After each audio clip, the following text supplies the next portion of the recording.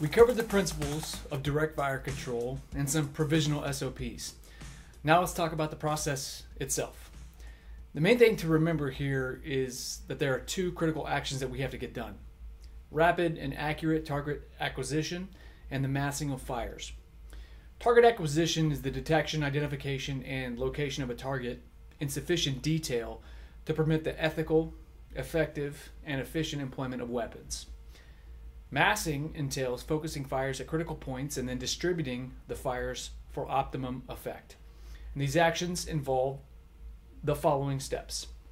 We have to identify probable enemy locations and determine their scheme of maneuver, determine where and how to mass fires, orient your forces to speed the target acquisition, and then shift fires to refocus or redistribute.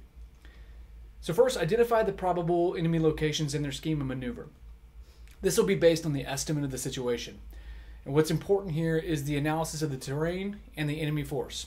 What kind of cover and concealment does the terrain provide the enemy? What is the enemy bringing to the fight? This supports the commander's visualization of the enemy and how they'll attack or defend their terrain. Consider the enemy's support by fire locations, their fields of fire, cover and concealment, and defilade. Then how they'll maneuver, mounted or either dismounted. Next, we determine how and where to mass fires. We have to mass the fires to achieve decisive effects. We talked in another Doctrine Digest on focusing fires and distributing the effects to go, and so you can go and watch that. But the commander will determine where to focus the fires based on the situation and the concept of the operation. Most often, these are locations identified as probable enemy positions or points along likely avenues of approach where the company can mass fires. And then the commander will use the TRPs to concentrate and distribute those fires on their enemy. So we also want to consider likely support by fire positions and the maneuver areas for the enemy. Then you want to orient your forces to speed target acquisition. We have to be able to engage the enemy with direct fires, and we have to do that quickly and accurately. By orienting friendly forces on the enemy locations and likely avenues of approach, we speed up our ability to engage. Conversely, if we don't do this, it's likely that the enemy will engage first.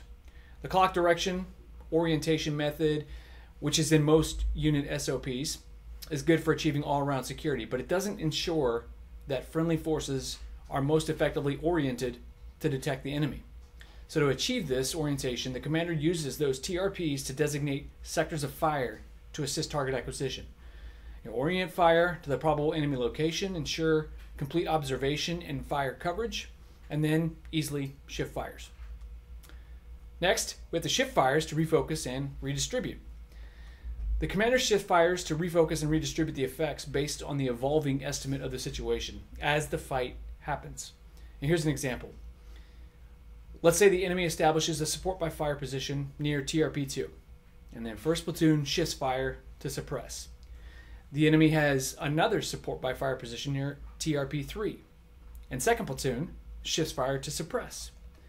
And then finally, the enemy assault force uses their avenue of approach 2 to close in for their assault.